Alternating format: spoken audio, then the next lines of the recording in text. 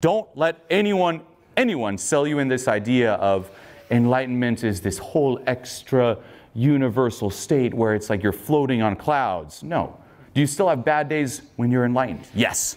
Do you still get angry when you're enlightened? Yes. Do you still feel afraid? Do you still feel stressed? Yes. And that's good. However, your relationship with everything changes. Say feeling sad. Do you like feeling sad? No. Okay. So think of it like that. Your relationship with sadness right now is you hate sadness. So when you feel sad, you hate feeling sad, and you hate yourself for feeling sad. Does that make you feel better? Worse. Worse.